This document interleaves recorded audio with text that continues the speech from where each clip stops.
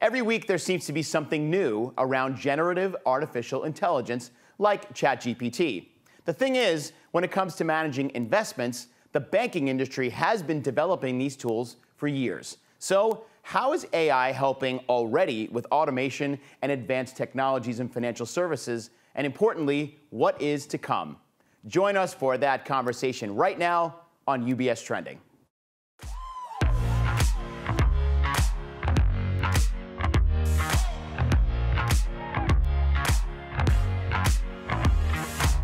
Hi, everyone, and welcome to UBS Trending. I'm your host, Anthony Pastore.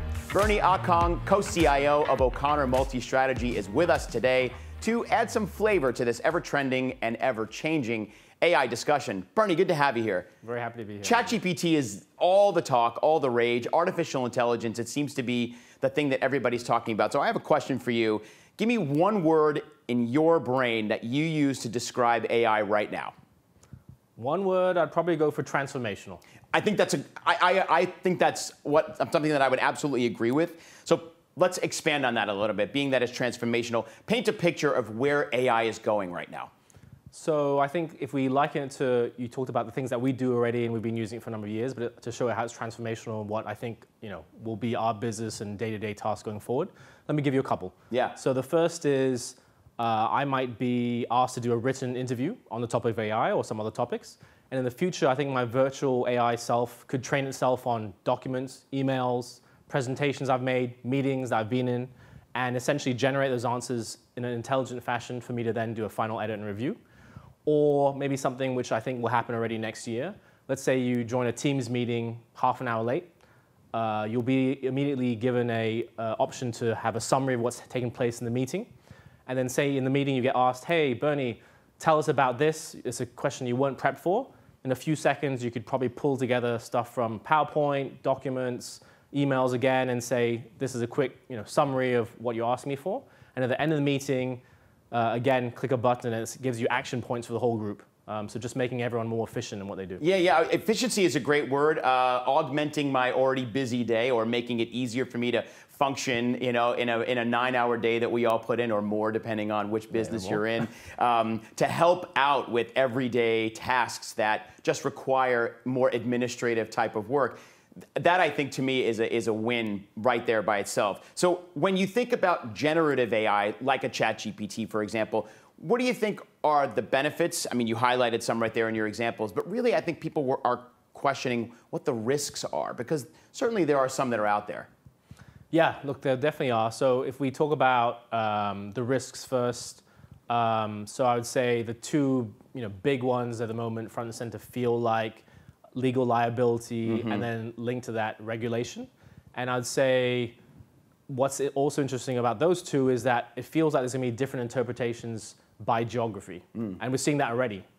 So interestingly, like Japan actually has come out and said there's not going to be any copyright law. So if you're in Japan and you suddenly have AI music, copying Taylor Swift, Drake, whatever, in theory, you won't have that legal liability, which sounds crazy, obviously, when you put it in that context. It certainly but that's does. Already, the sort of stuff. Probably crazy for the artists to think about it that way as well. Yeah.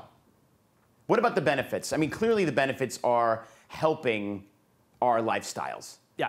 Maybe making work easier for some. Yeah, so I think you touched upon one, which is obviously making work easier, saving time. There's definitely a lot of stuff which we can automate, which is low value, very repetitive.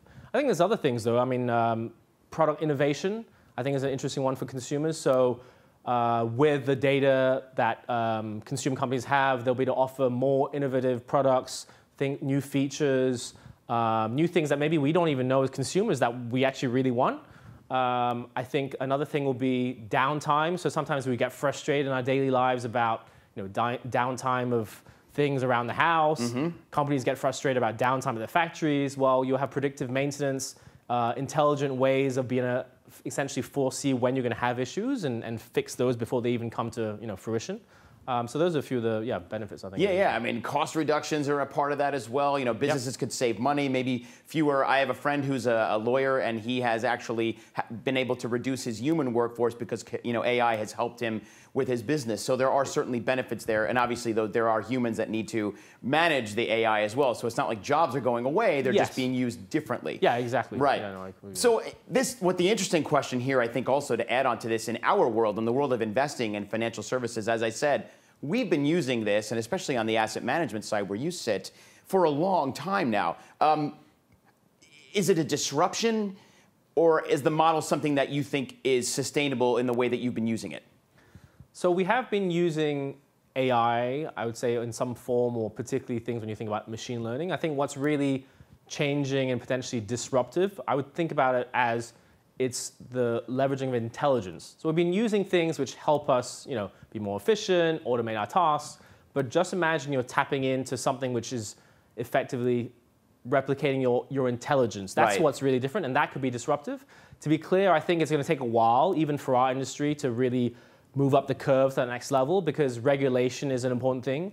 You know, and a lot of large corporations, they don't necessarily want to have to take the risk about, you know, what's the liability be around copyright? Is our data internally going to be shared, you know, with external organizations? So it's going to take time, but I think, the disruption for many industries is coming.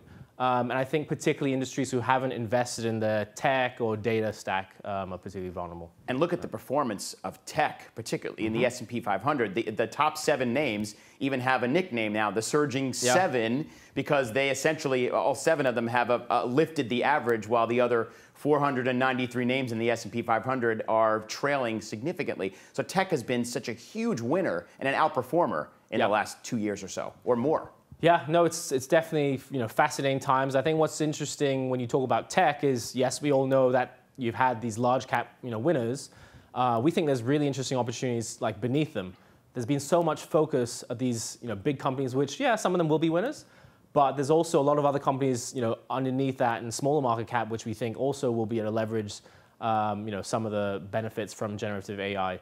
You know, for example, companies which will benefit from the explosion of data, data centers, IT consultancies, which can help some of the firms navigate, you know, the roadmap as they implement, you know, generative AI. So lots of opportunities besides just the large cap tech. Right, and obviously on the other side, of the flip side of that, companies where that AI generative technology can be replaced or replace what they do. Obviously, there's some potential losers in the mix as well. Yeah, there are, and I think first off, there's in tech and media, there's some companies where their content, their products essentially can be easily replicated by generative AI.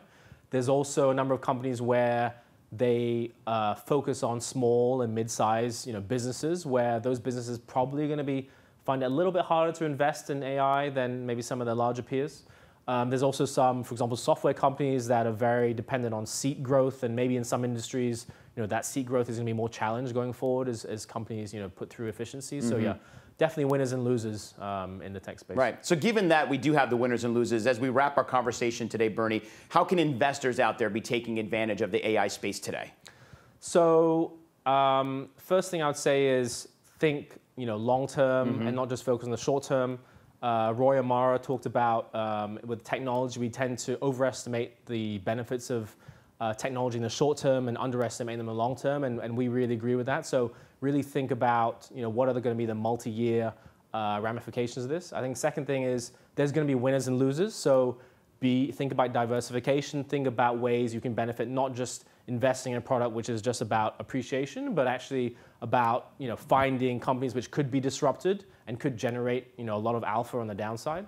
And then finally, I think, you know, it is a complex situation when you're trying to analyze it, how a corporate's going to respond, how the business model is going to change. I think being in areas where there's sector expertise and following companies, you know, really rigorously quarter to quarter and see how their financials change, that's going to make a big difference. Right, and working with experienced teams like yourselves and O'Connor and our financial advisors here at UBS, certainly that's a big help. They have all the information that an investor would need to make those right decisions for their own portfolio. Bernie, thank you so much. Great conversation. Good to have you here. Pleasure. Thank you very much. Bernie Akong from O'Connor. And for more information, everybody, please visit our website at ubs.com UBS.com/views. That's our insights page. Plus, you can follow UBS on social media, particularly our Instagram channel at UBS Trending, where you can find UBS Studios content that you won't be able to find anywhere else. And as always, if you have questions, we recommend that you speak with a financial advisor. Until next time, I'm Anthony Pastore. We hope you have a great rest of your day, and remember to keep your eyes on what's trending. See you soon, everybody.